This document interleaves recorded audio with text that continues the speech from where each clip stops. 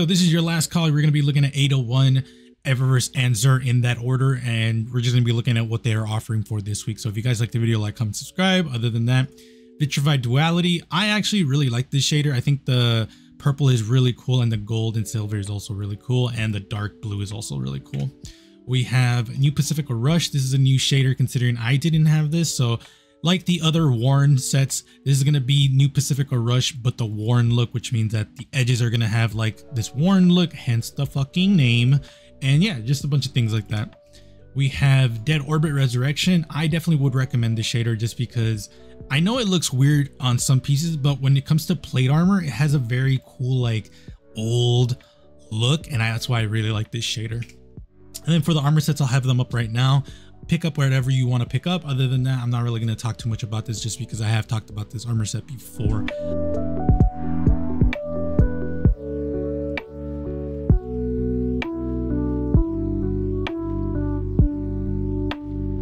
As for Eververse, we're going to be looking at Rustberry. I like this shader quite a bit.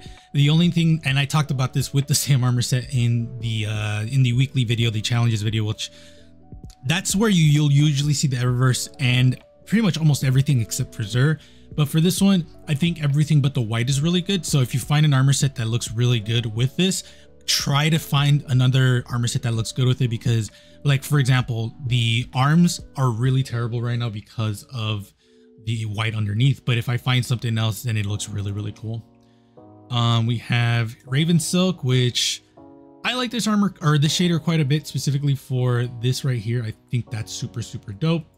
Specifically the armor plating. I think it's so dope. We have Dark Blade Effects, which is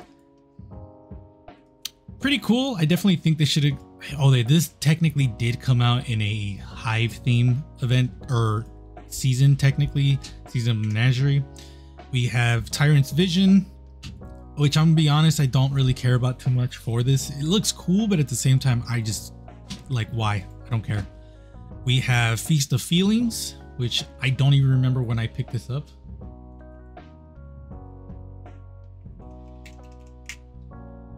And then we have Al Hadid, or yeah, whatever. Pretty cool. I just don't know if I want a Dreaming City inspired weapon like this. How much is it again? That, fuck it. Why not? We have Out of Dodge, which looks pretty cool. And then Skiff Scribble Shell.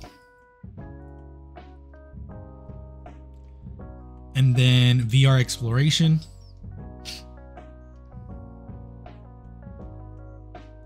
And then Samba Dance. And then for the stuff at the bottom, we have Cabal Shieldbreaker, Fallen Arrival, and then Hive Arrival. For the shaders, Empirical Imperative is the next one. I like the shader quite a bit because when you combine it with pure plate armor, it looks really cool. Just be aware that the yellow and like the off-white is the thing you're going to be battling unless you want to lean into it. But for me, I would definitely not want to have these two colors there. We have Boreal Char, which is a really good green. I definitely would recommend this green. It's just the only thing that's really unfortunate is the off color being the off-white is really just terrible. We have Biolume, which the blue and green I'm not the biggest fan of usually. And then Grayscale Undergrowth, which I actually think this shader is really cool. Yeah, that's pretty much it. I would definitely find an armor set that doesn't have the white though. Other than that, I think it looks pretty cool. As for Xur, he's in the Winding Cove on the EDZ. He's currently selling the Dead Orbit armor set. I would say you could skip this out just because a lot of pieces don't change color. If you do want this armor set on one of your classes, just go to Devrim K. He has the armor set that you're looking for. It's literally this armor, but everything changes color. And I definitely would recommend that one over this one, unless you want to rep Dead Orbit. I honestly don't really think this armor is worth it, especially like a lot of the year one armor sets is not worth it for the faction stuff just because it's a shittier version than the armor set that you can get from Planet. So that's really it. For the weapons, we're going to be looking at Lonesome with Rapid Hit and Opening Shot, and Rangefinder and Small Bore.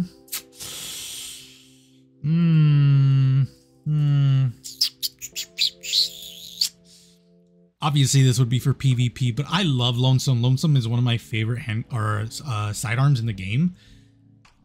But I don't know if I would love it for this. Like, I don't know. It's hard to say. We have Farewell with Moving Target and Thresh. We have Extraordinary Rendition with Firmly Planted and Multi-Kill Clip.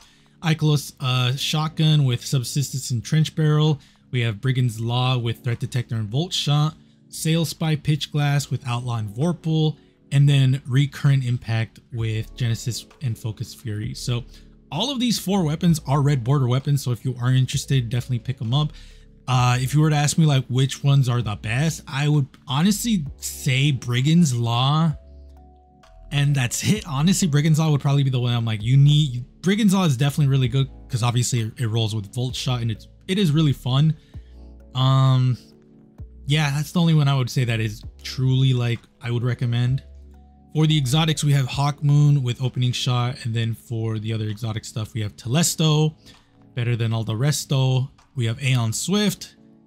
We have Ursa Furiosa with 24 resilience. That's pretty nasty. Astrocyte Verse with 23 resilience, which is pretty good.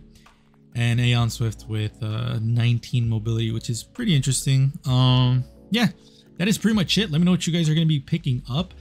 I am definitely like Aeon Swift. That's funny as fuck. Whatever.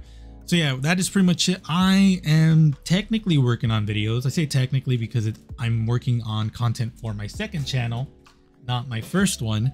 But we still have to make the individual armor sets for the seasonal armor. I already have them done. I just need to make the voiceover, which I'll probably do tomorrow. But after that, we're probably getting started on the exotic videos that people have been asking for.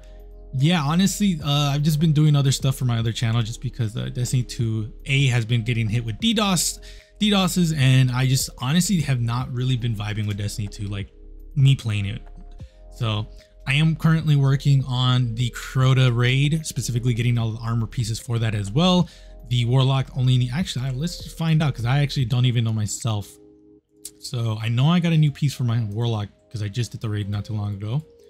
It was really terrible. So I just need 1 piece for the Warlock, which is super dope. I think Hunters need 2 more pieces, I think. 1 more piece for my Hunter, wow.